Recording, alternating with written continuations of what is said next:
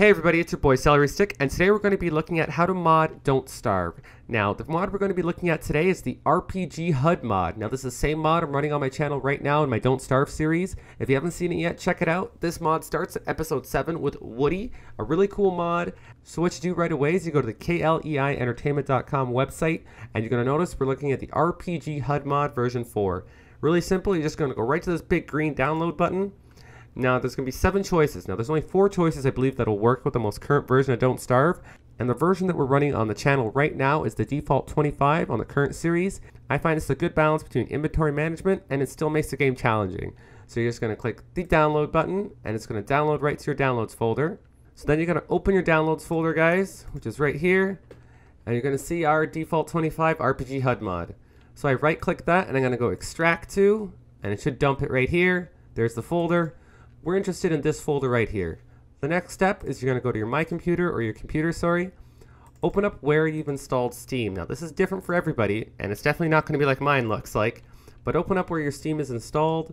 I think it's like your C drive, Program 86, something like that. You're going to go to your Steam apps. You're going to go to Common, and then you're going to find the games you have installed. You're going to go Don't Starve. You're going to go Mods. Right there, RPG HUD mod. Now, mine's already installed because I've already been playing with it. What you guys are going to do is take this file right here in your downloads folder and drop it right into your mods folder. Simple as that. As soon as it's done, you guys can minimize all this and launch Don't Starve. Now the first thing you're going to notice, it's going to give you a quick pop-up telling you that the RPG HUD mod is installed. Okay. Now these mods are kind of community driven, so they won't really help you support, like the KLEI guys won't support you with it. So they're just here just giving you a heads up. Now it's always a good idea, guys, to back up your save games. Now with Don't Starve, as long as you're playing with Steam online, it should always back them up for you, so it's not really a big deal. But hey, you can always do that yourself as well. If you're interested in seeing how to do that, I might be able to do a how-to video. Just let me know in the comments, guys.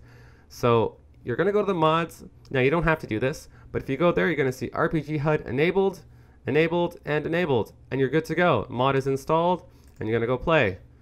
You know what? I'll just delete this one right here because it was just a practice. And we'll go practice. We're going to go start. I just chose Wilson real quick. We'll just wait for this to load. I always think these hands are like super creepy. Oh. And that looks like a furry bum. Alright, here we go.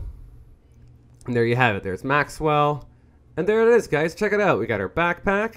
We got our, I guess, our armor position, our amulet, our hat, or our helmet it could be, or our hard hat, and of course our tooling.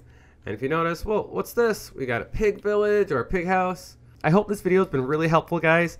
I know it was very difficult for me to get this started, but once I got it going, it was really easy. Let me know if you want to see more videos like this, guys. I really appreciate your feedback. Again, thanks again. Please like, favorite, and subscribe. They really help, and we'll see you next time, guys.